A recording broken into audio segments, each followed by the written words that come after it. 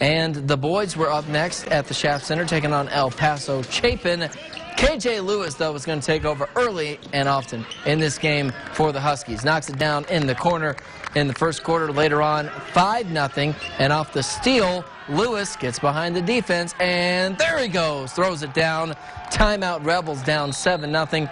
Finally, it's Lawrence Pirtle who's going to end the scoreless drought for the Rebels, but they come up short here tonight, 74-33.